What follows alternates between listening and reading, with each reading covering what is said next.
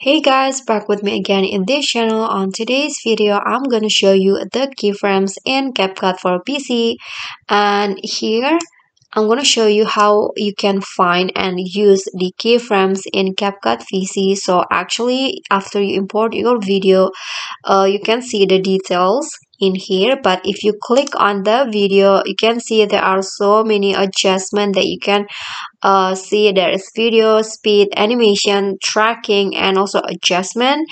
And each of these category has also subcategory like animation, tracking, and also speed. There are normal and curve and video. There is also basic. There are also basic, cutout, mask, and enhance.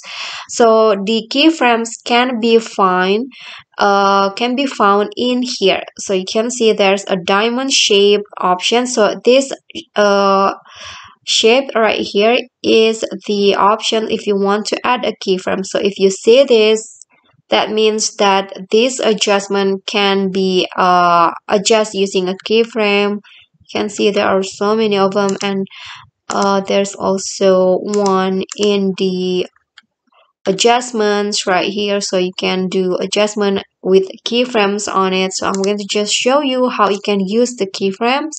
For example, I want to add an overlay into this keyframe, into this video I mean, like this, and I'm going to drag it to the top. So here I'm going to add a first keyframe, and here I'm going to move forward.